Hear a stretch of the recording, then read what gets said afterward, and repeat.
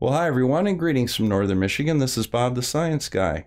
We're starting our series on Young Earth Creationism today, and I think it's appropriate to start that off with Chapter 1, The Creation of the Earth.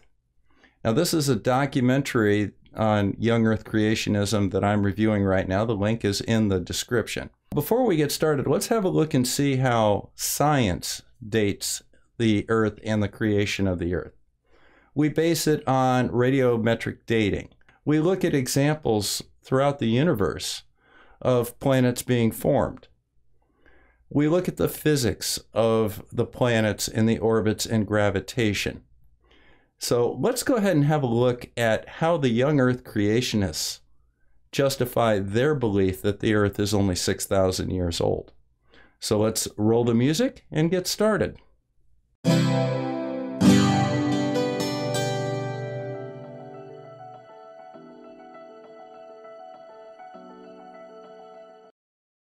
In the world we live in today, we are told that the universe originated with an event known as the Big Bang. According to this theory, everything that has ever existed was originally condensed into a single small point. Then, that concentrated point exploded, shooting all matter into every direction, thus giving birth to what is known as the universe. The Bible, however, tells a completely different story. In the book of Genesis, we are given the account of creation. This is the record of how God created the earth. Genesis 1 verse 1 says, "In the beginning, God created the heaven and the earth." According to this verse, the earth is the result of God creating it, not the result of a giant explosion. But perhaps the theory of the Big Bang and the biblical account of creation are not contradictory. Perhaps God used the Big Bang to create the earth. This idea becomes impossible after examining the sequence of the days of creation. God created the earth on the first day. God did not create the sun, moon, and stars until the fourth day. Therefore, there could not have been an explosion propelling all stars into every direction, simply because stars did not exist yet. Okay, so let me see if I get this straight. The Big Bang Theory is based on lifetimes of studying physics and lifetimes of gathering data. And you can dismiss that because somebody said in your theory that heaven and earth was created on the first day, but the stars were not created to the fourth day. Therefore, the Big Bang can't occur. What kind of circular reasoning is that? There are other details in the theory of the Big Bang that do not line up with the Bible. First, the Big Bang supposedly took place 13.8 billion years ago.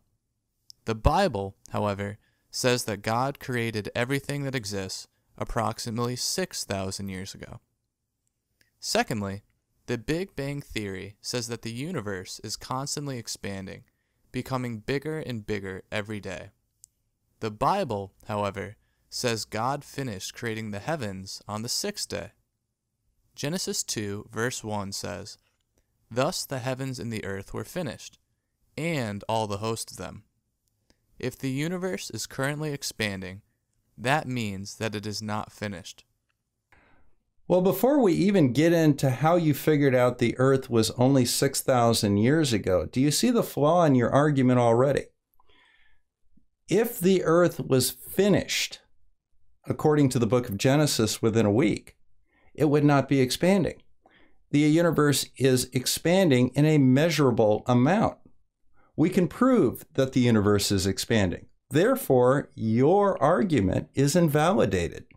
I guess we're pretty much done with the series now. You've already invalidated your own argument. But just for the sake of fun, and since this is not a scientific evaluation of your theory, because your theory isn't science, we're going to look at the sociology of these arguments that you're making and continue. So let's go ahead and finish up.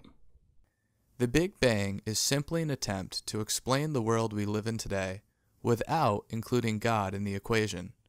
There was simply a small point of matter that then exploded. The Bible, however, tells us that this is impossible. Hebrews 11 verse 3 says, "Through faith we understand that the worlds were framed by the word of God, so that things which are seen were not made of things which do appear." If the world is incorrect on how the earth was created, perhaps it is also wrong on what the earth is as well. You know, a story that I like to tell when I discuss creationism is the story of my mom's cookies. When I was 5 years old, my mom used to make cookies.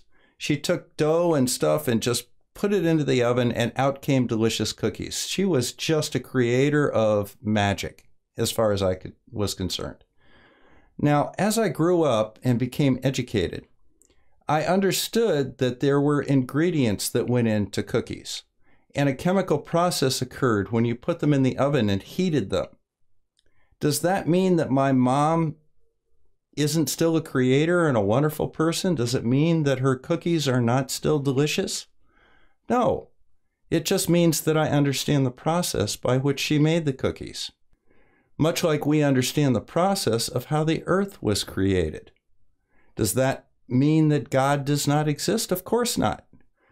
What's to say that God didn't use natural forces to create the planet? Now, here's the question that I have for you. God gave man the ability to reason according to the Bible. Are you saying that we should not use our reason to try and understand the world around us? Does understanding the world around us detract in any way from God? I don't think so. So your entire argument so far has been invalid. This is not a dichotomy of choices. We don't have to either believe in God or believe in science. We can believe in both. We can use science to understand the work of God, if you want to look at it that way.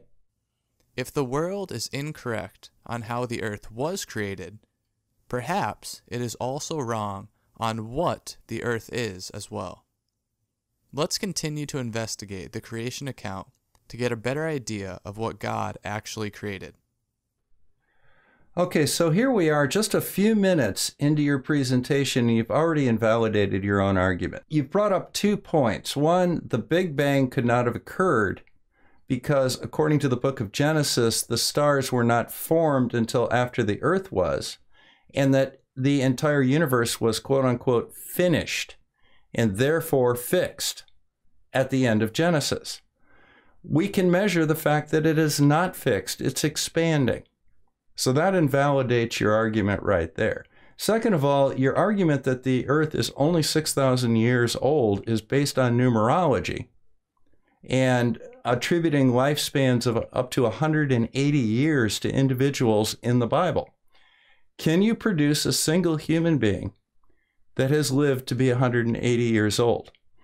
Is it your assertion that medicine in biblical ages allowed people to have lifespans like that, and yet in the 21st century, with our antibiotics and our surgery and everything else, we can only manage, what, 117 years, I think, is the record? You can't support any of your own evidence.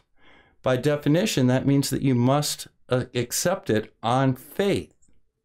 The difference between faith and data and science is that faith cannot be proven nor disproven and doesn't require evidence.